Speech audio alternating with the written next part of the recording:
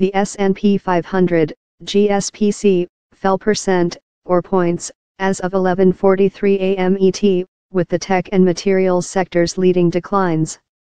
The Dow, DJI, dropped percent, or 430 points. The Nasdaq, IXIC, fell 1.5%, or points. Stocks began to stabilize Wednesday after sharply dropping earlier in the week, ending the session little changed as investors weighed the likelihood of the Trump administration following through on its threat to raise levies on Chinese-made goods. On Sunday, President Donald Trump tweeted that he intended to raise the rate of tariffs on $200 billion worth of Chinese imports to 25%, and impose that same rate of taxes on an additional $325 billion worth of goods.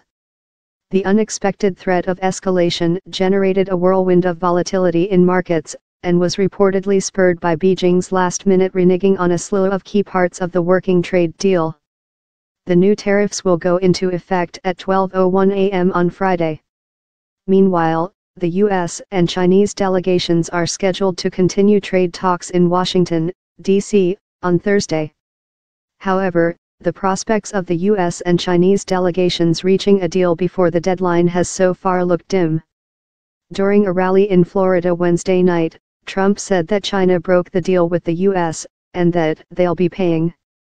China's Commerce Ministry said on Wednesday that the country is prepared to take necessary countermeasures to retaliate in the event that the U.S. implements additional tariffs.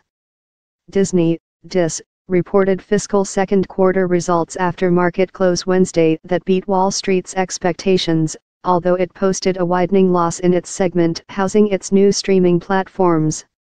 Adjusted earnings of $1 per share were lower than last year's $1 per share, but better than the $1 per share expected by Wall Street, as investors braced for Disney's recent direct-to-consumer investments and uptake of 21st Century Fox's assets to take a bite out of the bottom line. Disney more than doubled operating losses in its direct-to-consumer and international segment to $393 million. The U.S. trade deficit in goods and services widened to $50 billion in March, from a revised $49.3 billion in February, the Commerce Department reported Thursday.